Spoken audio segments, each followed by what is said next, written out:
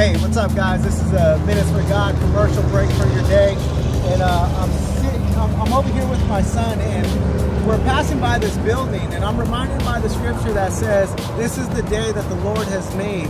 Let us be glad and rejoice in it." And maybe your day is looking like this. Maybe your day is looking jacked up. Maybe it's looking wrecked. Maybe it's looking like you need a little bit of help today. And I want to tell you that maybe that scripture isn't for you today because you feel like everything's a mess. Maybe you feel like, how can I rejoice in my life when my life is like this? Well, I want to tell you that if you keep looking at the problem, if you keep looking at the mess of life, you're not going to get anywhere.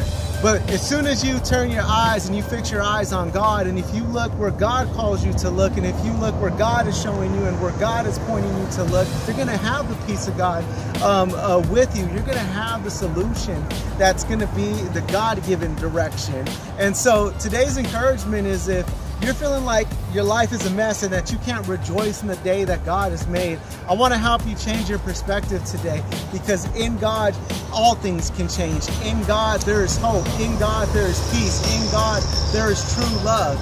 And so maybe today is like, my house is looking like this. My life is built on a ground that is falling apart.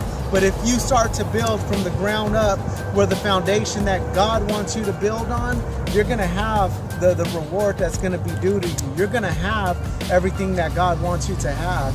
And so maybe today's the day you need to start. Maybe today's the day you need to start rejoicing. Maybe today's the day you need to start walking in the victory to come. Let's start to put the practices of God in place, and let's start to get this show rolling.